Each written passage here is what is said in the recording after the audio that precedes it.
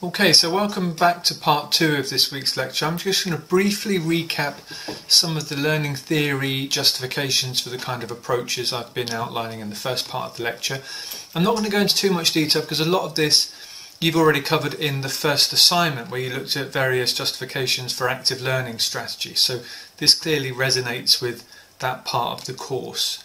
What I am going to say is related to these three themes. So I'm just going to say something briefly about each of these. And the first is about experiential learning. Now, one of the points of a stimulus, or a simulation, or a role play, or an activity which is collaborative, is that it gives people a concrete experience through which they can learn. But it's not synonymous with learning. So how do we move on from those collaborative and social experiences towards learning? Well, the first step is to reflect on that experience, to review it in our minds and in conversation, and then to start to build some kind of abstract conceptualization, to draw some conclusions from it. Then we can use those ideas to inform planning for further concrete experience. So at the heart of any talk about learning through doing is this notion that the doing has to be accompanied by a reflective and meaning-making process which leads to the conclusions that can inform subsequent action. So this is at the core really of any commitment to experiential learning. Here's another take on that from Peter Jarvis, who focuses on the role of the person in all of these kinds of experiences. So we take our students, they enter into a situation, our classroom, we give them an experience. One of the values of giving them an interesting and engaging experience that really gives them a sustained experience of engaging in historical content and problem solving is that makes it much more likely they're going to remember stuff. We simply remember things that have an emotional attachment more readily than we do dry lists of content knowledge that we're given in list form or reading from a textbook. So one of the values of creating social experiences in the classroom is that they stick more readily in the minds of the students. But then also thinking about this experiential learning cycle, we have to follow up those kinds of experiences with opportunities to reason and reflect, and then to evaluate the meaning and identify the learning. That can also feed into memorization, and then it can feed into new theories or understandings that we can reapply in similar situations. So not only am I suggesting that role play, simulations, games, those kinds of engaging social activities are useful because they're interesting, but also they're useful to keep coming back to and making a recurrent part of your teaching so that children can improve their strategies for engaging in those kinds of learning experiences. They can draw on prior experience, which means you need to give them sequences of relevant and similar experiences. And then at the end of that, they come out as either people who have been reinforced in their current levels of understanding, or potentially as people who have been changed because they've learned more profoundly through those kinds of experiences in the classroom. Now, there are three dimensions to learning really, and Jarvis would say that we can conclude that learning involves three different kinds of transformations. Transformational at the personal level, in terms of sensation, the way we sense and engage with the world, and in terms of the social situation itself. And Illyris provided this diagram in the middle. He talks about three dimensions to learning being engagement with content and understanding of the content, the incentive dimension, which is the emotional dimension, why we're involved in learning, and then the interaction dimension, who we're learning with and how we learn through those interactions with other people. So it just seems to me interesting that we can map these three dimensions against one another. What this means for us in terms of thinking about the history classroom is that when we engage students with the content, we have to recognise that it's transformational to the extent that children are developing and refining frameworks of meaning that give them new resources with which to make sense of the world, so new resources with which to interpret history. When we come to think about incentive, we need to provide some inherent reason why they will engage with this and invest all of the effort into thinking through the kind of history that we're presenting them with seriously. And the incentive to make meaning, i.e. to go about the learning, is embedded in the desire to solve a problem, says Illyris. And one of the values of simulations and role plays and active learning is that we can present people with problems and give them time to struggle through them. So giving someone a problem that is interesting, which demands their time and attention to solve, is one of the most useful ways to incentivize them towards learning. And then finally, at the level of interaction, the individual makes and verifies answers through interaction with others in various ways. Their answers are constructed from the available cultural resources, and interacting with other people simply brings different ways of making meaning and different prior learning to the problem in hand. So these are three dimensions to learning, all of which seem to me to be addressed very neatly by focusing on collaborative activities in the classroom. Now, we've already mentioned in relation to incentives something about motivation. I'm just going to say two things briefly which make group work and active learning appealing in terms of setting up motivation for students. The first is that if we can draw pupils into activities which they care about which they can become genuinely interested and within which they can invest time and energy over a sustained period of time, then we're more likely to stimulate intrinsic motivation. Without intrinsic motivation, we're relying on the teacher's ability to provide carrots and sticks. So we might punish people for not working hard enough, we might hold out the incentive that they want to do well in school exams, or they want to please their teacher and be given praise and rewards. All of these things are essentially manipulating people into doing what we think is good for them.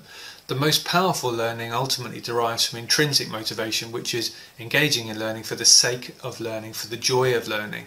And the more we can make this fun and engaging, social and collaborative, the more we're likely to stimulate people to experience learning as intrinsically motivating in its own right. And people who've written about collaborative learning appeal to Maslow's hierarchy of needs, and they point out that it's really important, if we want to give people the potential space in which they can achieve self-esteem and self-actualization, where they can practice these really creative skills, it's absolutely essential that we focus on this lower basis, that our classrooms create environments where people feel safe and where they feel this sense of security. And one of the easiest ways we can do that is provide them with spaces where they can experiment and try out ideas in safety, especially if children have problems with language or literacy, that giving them opportunities to talk to each other, to collaborate with others, where they won't be immediately judged because everyone is experimenting, trying out ideas for size. These create the kinds of foundation stones on which people can later be prepared to take bigger intellectual risks. Then this also links with learning theory in terms of social constructivism. So here's a diagrammatic representation of Vygotsky's zone of proximal development.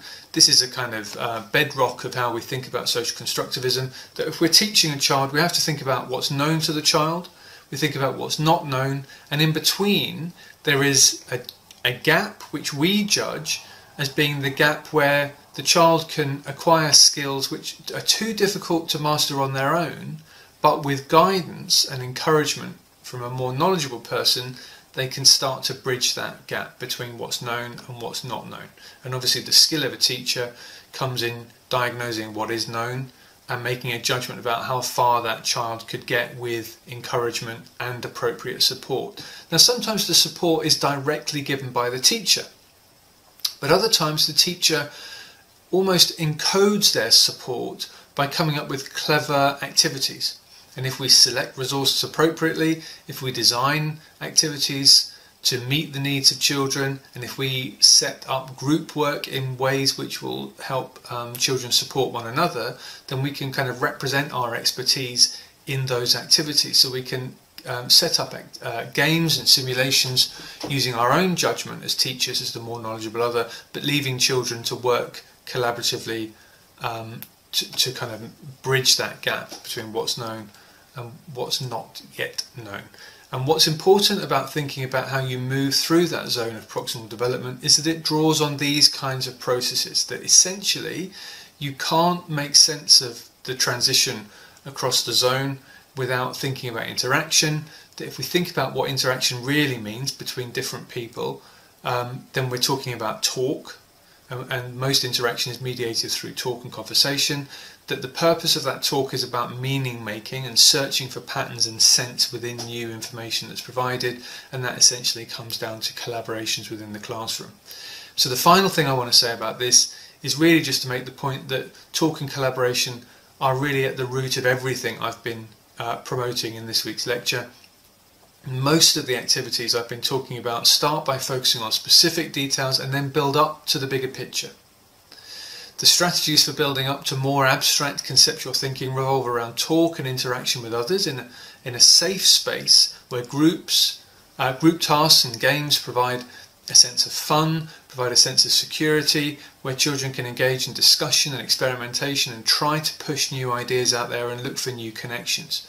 If we're promoting experimental talk through these kinds of collaborations, we have to recognise that it's messy. Not all experimental talk leads to profound, brilliant new thoughts. Not all experimental talk leads to the correct conclusions. But giving children the space to try ideas out and to test them against each other is fun and engaging, but it also connects them with higher level thinking and is more likely to lead to the development of new and innovative ideas for themselves in terms of how they construct knowledge and how they come and interact with the kind of history, skills and ideas that we want them to. And then finally, almost all of these ideas are really structures for encouraging people to talk. Almost all of these games require people to talk them through. Role plays, simulations, board games, all the learning rests on the conversations that happen around these as learning tools.